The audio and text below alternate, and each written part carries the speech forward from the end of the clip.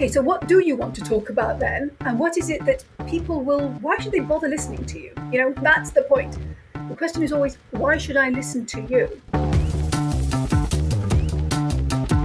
Welcome to Tech Talks, the podcast brought to you by Nash Squared and hosted by myself, David Savage, that's been bringing you the latest thinking from technology leaders for over 8 years. On today's show, our guest is Nima, founder of the brilliant Communicator. If anyone could just know that I had to restart the podcast because all my communication skills let myself down and I couldn't even say her name. So definitely someone worth having on the podcast to talk about communication. How are you, Akish? Sorry that you had to endure my complete false start. No, that's fine. I've seen and heard a lot worse. So all good. I'm very well. How are you, Dave? Yeah, not too bad. Not too bad. We're recording this, just to be completely transparent with everyone, we're recording this the week before the podcast goes out. That's because I'm helping my parents move house this week, as we are now. Yeah. And so I'm going to be doing lots of driving next week, and finding time with you to do the podcast might prove challenging. Yes, you are driving all across Europe, aren't you? You're doing a few trips. You know what helps when you're driving in foreign countries? Listen to your own podcast to improve the place. Drive up those figures, people. Yeah. No. I was going to go with the tenuous link that brilliant communication is really good, because yes. When my wife is sat in the passenger seat telling me, no, not that exit, that one. No, she's pretty good, but every now and then in foreign countries we get a little bit confused, and then I get slightly aggy because I'm like, I don't know where you mean. To be fair, you've got quite I think you're a bit more patient than me. I'm. Well, you're not good at communicating when you're driving. Who's navigating. Nah. I like to plug it into my maps or Waze or whatever, and just tell the other person to shut up. Because then it's all on me, right? If I make a mistake, it's on me. If I take a wrong turn, if I put it in the hedge, it's my responsibility. Sometimes it's a little bit unclear about which lane you should be in, and when you're in a foreign country driving on the other side of the road. It's also the kilometers thing that throws me off as well. Like, I can only deal in miles per hour, or miles. The kilometers thing throws me massively. Yeah, but it's also great that we're like, when you're at the beginning of a journey, you look and you go, Jesus Christ, like 700 kilometres, but then they disappear more rapidly. You're also a runner, Dave. That's what you're forgetting, you know. You like your Ks, don't you? Do like my Ks. Yeah, exactly. Yeah. Anyway, we got off topic. So yes, today's podcast, all about communication. We've got a fantastic guest, someone who is an expert communicator. Nima used to work for the BBC, broadcast journalist. Some really good insight here. We'll be back very quickly afterwards. Today I'm chatting to Nima, someone who I've got to know through Women in Tech. So look, it's first of all lovely that community does put people together, and it's fantastic for me to be able to talk to you because you're someone who has a vast amount of experience in the area that I work in. Before I get into explaining any of that, how are you today? I am good. Good. Yes. No. That's a lot of energy. No, it's a good day, and I'm excited about what we're going to be talking about as well. It's lovely to see you and to do this, David. It's a very different start to the conversation I had before the call with you, where it started with, yes, well, it's nearly Friday, and I kind of looked at the person and went, no, it is Friday, isn't it? Please tell me it's Friday. So positive energy is a good thing. Look, Nima, I was keen to talk to you because primarily your most recent business, you're the founder of an organisation called the Brilliant Communicator, right? Hey, yes. Communication is something that a lot of people struggle to do, especially in an increasingly hybrid world. Lots of people come to me, for example, and say, how do I get a brand out there? How do I kind of get traction on platforms like LinkedIn, where there is so much content and so much that people can be diverted by? So I was really keen to kind of dip into that experience. Do you want to tell us a little bit about the Brilliant Communicator and what you're trying to do? Okay, so in theory, and I say in theory because ultimately it's about people deciding what they want to do. You know, you can tell them and explain and share, but ultimately people take it and do their own thing. But communication is core. I call it a core skill. It's something we're not taught at school. We just sort of like take it for granted. Like, oh, I can speak my mother tongue. You know, it's a default mode thing. But I believe that there is a direct line between how well you communicate and how well your life turns out. Because there are three things you communicate: what you need, what you want, what you do.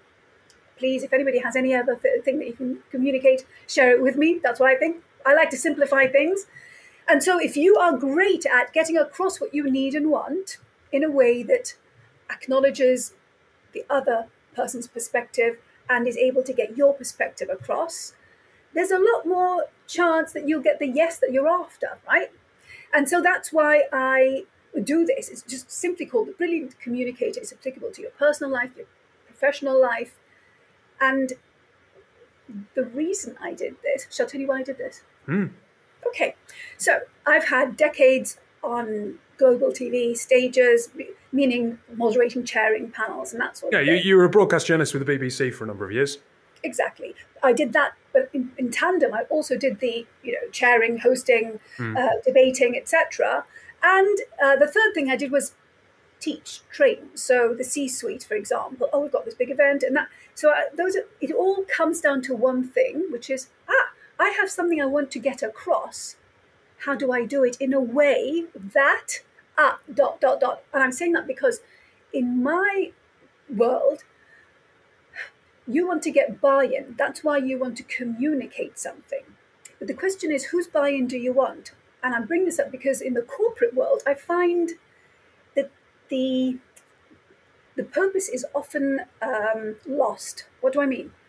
I have a product, I have a launch, I have a something event, I have a bit of news that I want to get across.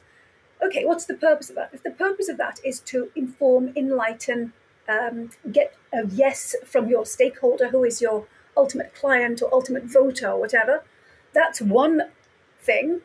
But far too often I find in the corporate world, it's peer-to-peer and above ego. I want to show people what I'm doing. I want people to know that I'm great at this. Do you see there is a difference between the two? And I actually posted just a few days ago a very short thing as I was walking my dog. and I thought, you know what, I think this, I'm going to say it. And it was, when I was younger, I was so naive because I used to think that these conferences were all about moving the conversation forward, whereas actually more often than not, it was about ego fest and not fit for purpose, which if the purpose is moving it forward, because it was repetitive and you'd meet the next year and talk about exactly sort of the same stuff. So it wasn't about progress moving forward. It was about, we have a box to tick, which is we are doing something about this. I have engaged with my stakeholder, that kind of mentality. I'm not that person. I'm not interested in that. I'm interested in enabling people to move their conversations, their lives forward. So I decided, I love training the C-suite. I still do that, but I really love passing on the toolbox to people who don't get the opportunity to get the toolbox because they are not deemed, leadership, not leadership material, but they're not on the fast track yet. Right? So something that I wanted your help kind of dissecting, and something that I think will be really interesting for people listening, is your perspective on, and I'll give a couple of examples, on how you get your message across, because there are lots of entrepreneurs and there are lots of intrapreneurs and people who are in business, and maybe it's driven by ego, but they're trying to get attention. They're trying to kind of find some space online. I am one of them. And they don't have necessarily a marketing budget. They don't have a marketing background, and they are experimenting and they are playing and they are trying to see what happens. Two examples. I've been lucky enough to interview David Breer, who is the CEO of 11FS. They have a podcast called FinTech Insiders. They were a challenger brand in the financial market space. And for them, podcasting was a way of breaking through and creating noise to compete with organizations who had much larger marketing budgets. Be interesting to see why you think that might work as a strategy for people, and what things they can look out for.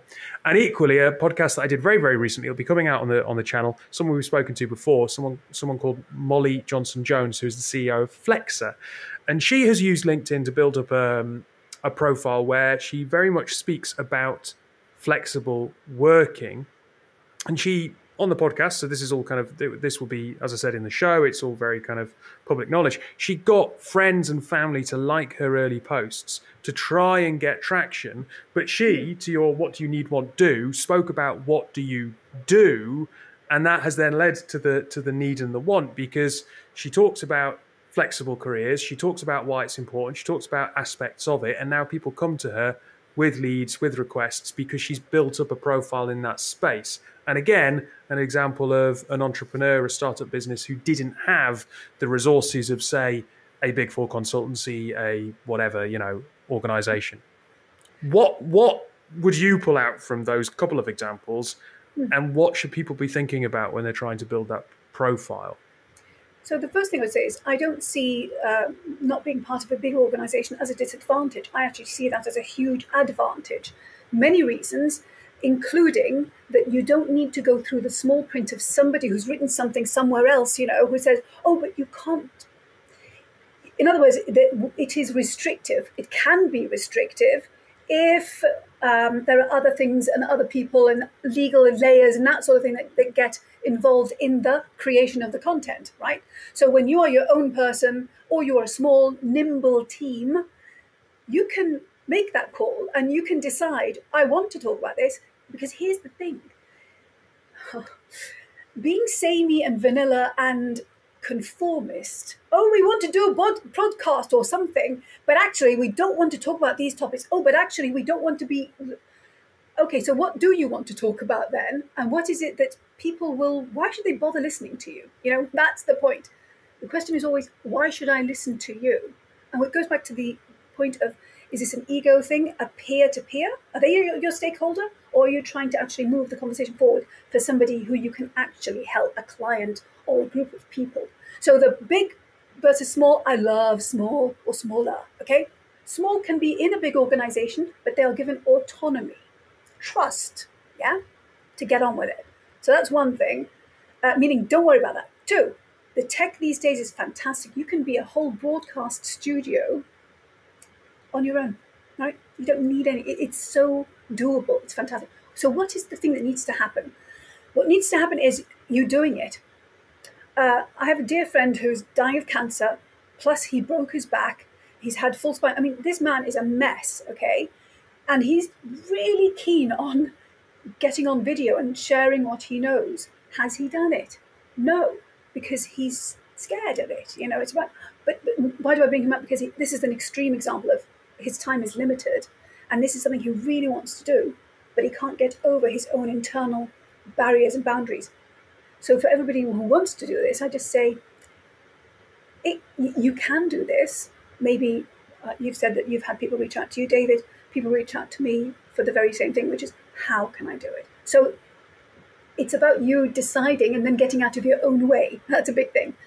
About the likes and the getting people... Well, you know what? Again, it's slightly... All right, I'm going to take a step back. Well, let's look at purpose. You are putting something out. Why are you putting it out? Usually you're putting it out because you want to cement what you are brilliant at in people's minds, okay? You want to be the go-to person for this thing, right? If that's the case and you get people who aren't part of that ecosystem to, you ask them for the favor and to like your stuff, personally, I don't think that's the way to go, because it's not a numbers game. It's about the right numbers. So it's the right people liking your stuff, the right conversations and ecosystem that's built on the back of that. Sure. Okay. So I'll add that absolutely. So Molly, who I interviewed for that, agreed. It was very much, it needs to get in front of the right audience, but to get the right people to notice it, it needed a certain momentum first. Yeah, but then what you can do is, absolutely, so again, it's about defining things. What is momentum, i.e. interest, right? That's what she needed. That's what we all need. We all need the interest of the right person, okay? So how do we do that? In my book, ideally what you do is you want to own your brilliance and credibility. How can you do that? By sharing it. And it can be a comment on somebody else's post. It can be creating your own content in whatever way. Things like podcasts or even the old-fashioned blog or anything like that that takes more effort, so there's more friction involved, is fantastic because there's more friction, less people will do it. So if you do it and you stick with it, then you build up that traction the longer you do it. But also things like ChatGPT. So I posted this thing saying, ChatGPT is my agent, because somebody found me via LinkedIn. And I said, I have no connection with you. How did you find me? Why did you bother looking? How did you know I existed, basically? That's the question. And this person said, well, I put into ChatGPT, who is somebody who does this? And your name came up. And then I narrowed the search and your name kept coming up. And so I found you on LinkedIn. And I'm saying this because LinkedIn is a window. It's a conduit as well. So the window is you're putting out your content, great, and content can be comments on other people's posts. And by the way, even if you put out your own content and you want to use LinkedIn in that way, it's actually really good to post on somebody else's post who's the right sort of person for you, who's part of your system, because people read and they get a sense of you and then they check you out. So it's nice and it completes the cycle. But it's about doing it, because then it gets picked up by search engines. This person equals. But you know what, David? It's about going right back to the core of this and thinking, okay, what am I the go-to person for? What is it that I want to put out? So in terms of flexi work, that's a really specific thing. I am doing this. In terms of communicating, I am doing this. Now, what does it mean? How do you define it? That's a different thing. But it's about really being specific. Does it mean you have to be boring and only talk about that one word over and over again? No. But it's about bringing that into the conversation every time you have something to say. I have been told on this point of, making sure that, why should people pay attention to you? Why should people listen to you? That it's good to be known for 5 reasons. That 5 is the number that, here's the 5 reasons that people should listen to you as a person or an expert. What do you think about that? Because I sometimes struggle with the idea of why would people listen to me? Because it's a podcast that talks about all sorts of different stuff. So sometimes that can be quite difficult for people to boil down 5 things. But I'm sure if we thought about it together, we would come down to a nucleus of something key, and then there'd be things that come off of that. So I'll give you an example. I'm about everything to do with communicating, right? That's my core thing. So it doesn't matter whether it's on stage, on the page, on TV, and it's about how do I get across what I need, want, and do? How do I communicate this in a way that gets the interest of the other person? Fine. Now, why is this important, though? It's important because in my book, especially when it comes to women, if you want to increase the chance of you having financial dignity later in life, the way you communicate what you need, want, and do is really key. Because if you could communicate what you need, you wouldn't hit that wall. STEM wouldn't be losing the number of women that it loses every year who don't necessarily come back, even if it's a hiatus, right? So then it becomes, okay, I'm about communication, but one of the other things I do is, because this is linked to having a good life, including my equation that I made up is ability plus ambition plus success plus sanity equals sustainable success. I forgot my own equation. So ability plus ambition plus sanity equals sustainable success. So if you want to think about it, those are my things. Are you able? If you're not, go and get the skills, get the track record. You need to get across what you need, the training that you need.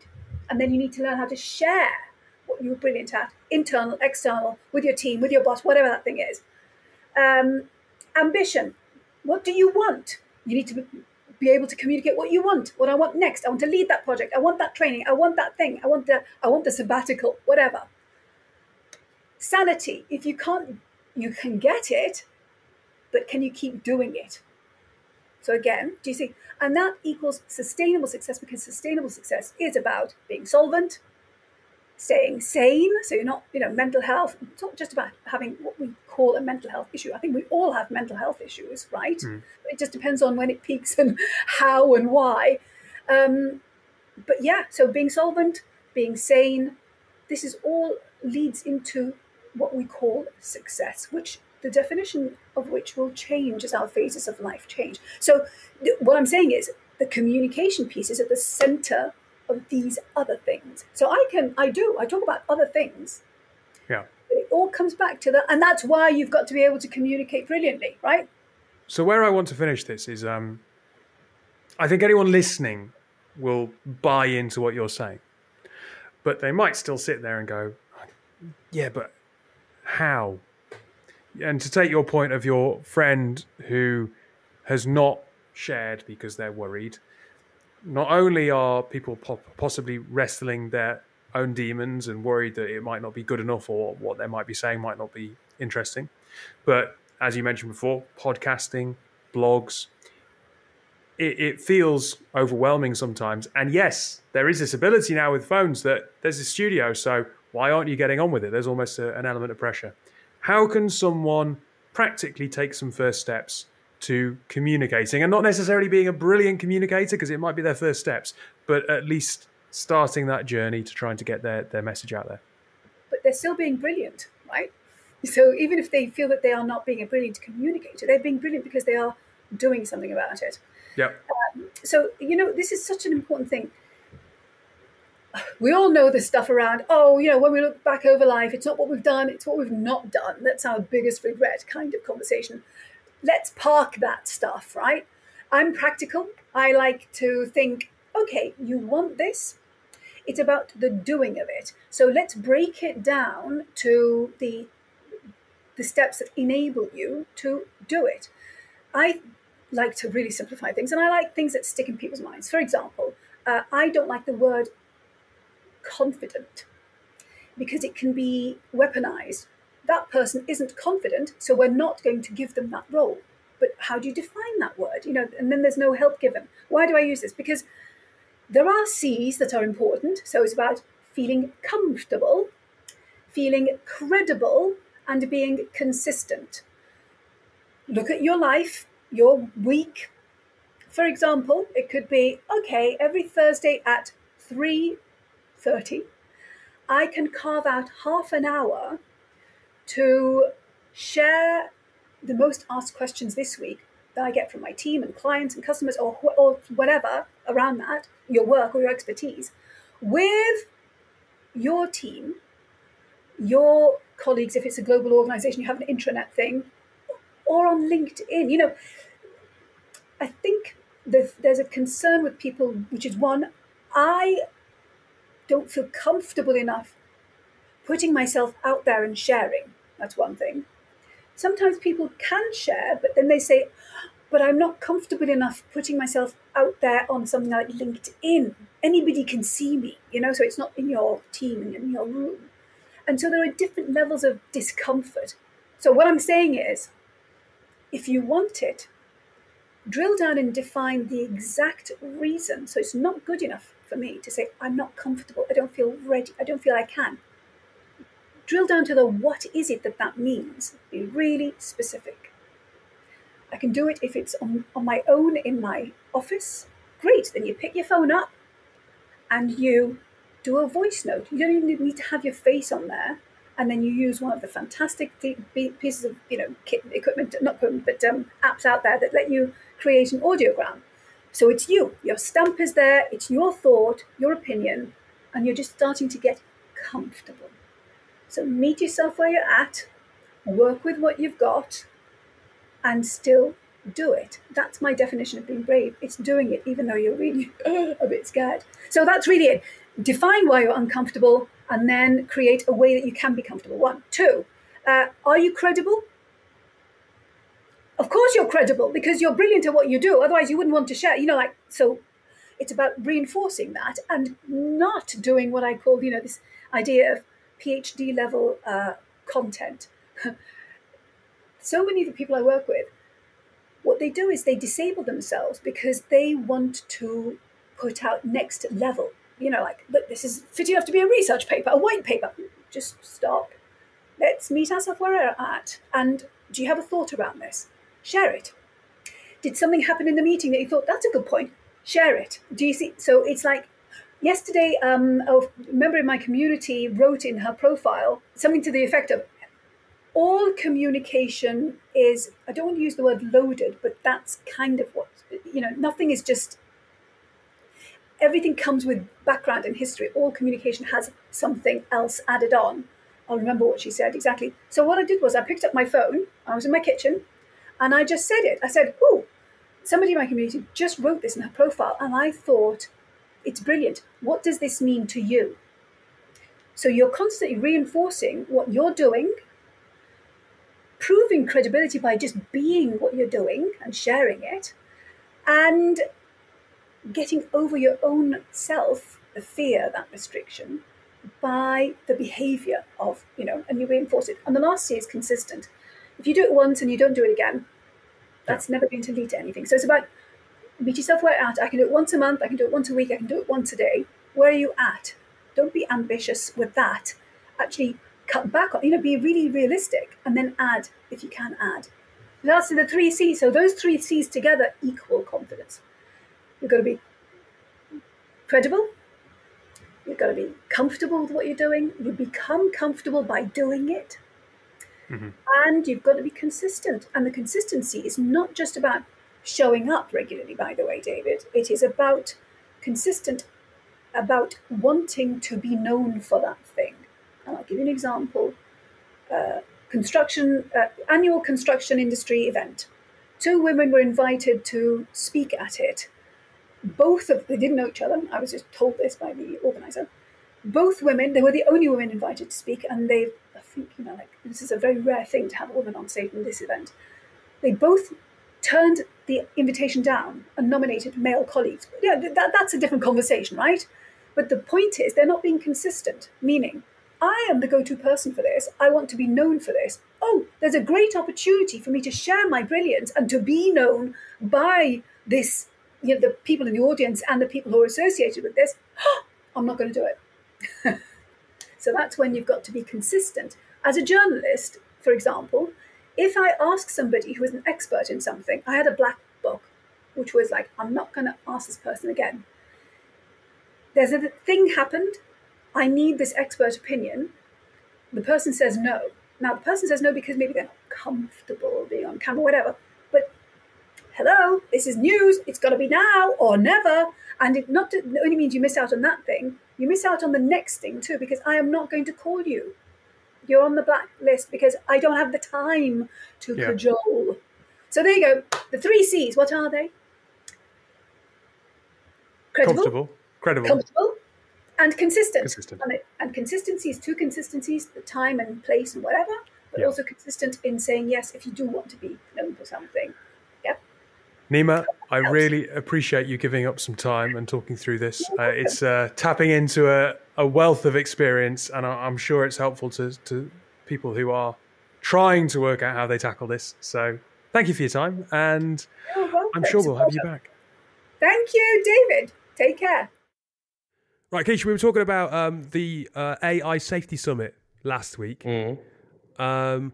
There has been some reaction from it because obviously that happened yesterday. Mm. I was reading an article in The Guardian about 5 takeaways from the UK's AI Safety Summit. Mm. I'm not going to go through all 5 because people can go and read that at their own leisure. Mm. But existential risk is divisive, but short-term risk is not. I thought this was interesting. The possibility of that AI can wipe out humanity, a view held by less hyperbolic figures than Musk, remains a divisive one in the tech community. Difference of opinion was not healed in 2 days of debate in Buckinghamshire, but if there's a consensus on risk among politicians, executives, thinkers, then it comes to the immediate fears of a disinformation glut. There are concerns that elections in the US, India, UK next year could be affected by malicious use of generative AI. Nick Clegg, president of global affairs at Zuckerberg's Meta, said this week that existential fears were being overplayed, but he was concerned about the immediate threat to democratic polls. We have some things which we need to deal with right now. I thought this was interesting because our own research in our digital leadership report talks about the fact that actually there's not a huge amount of big projects going on in generative AI. Where you do see firms playing with generative AI, it tends to be small-scale projects that they can put guardrails around and therefore, I suppose, mitigating some of those risks. Yeah, 100%. And I think I think a lot of firms, most firms, I'd say, don't actually know what to do with generative AI. Yeah. I think if you were to ask the CEOs, CIOs, CTOs, and say, hey, if we gave you an AI product, what's the first thing you would ask for it to do or want it to do? Most will probably do some sort of revenue generating theme, I assume. Not that I'm knocking any C-suite, kind of listeners, but they'll probably think about the bottom line first before maybe their people. I might be wrong. But I think where I've seen a lot of larger banks and financial services organizations do it, it's all been piloted stuff. It's all been, Yeah. very small incubator style, like you said, projects which they can control, and also if it starts to get out of hand, they can also shut it down very quickly. I mean, to your point, our survey, that almost felt like Family Fortunes. Our survey says AI safety, of the UK tech leaders that we surveyed, only 12% are prepared for generative AI. Yeah. Only just over 1 in 10 are prepared. So it stands your point up.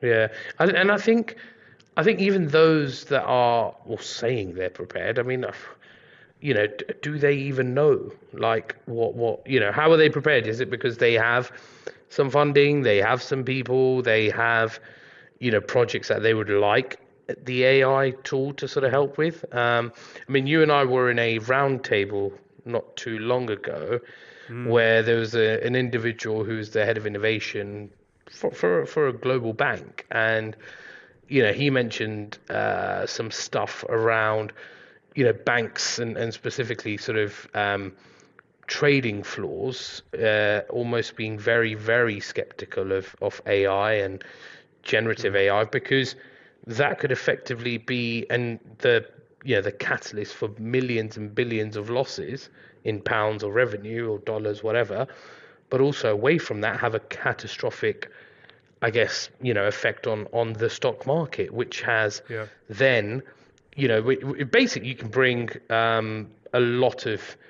you could bring a lot of industries and people to their knees very, very quickly if it was to go into the wrong hands, right? So, yeah.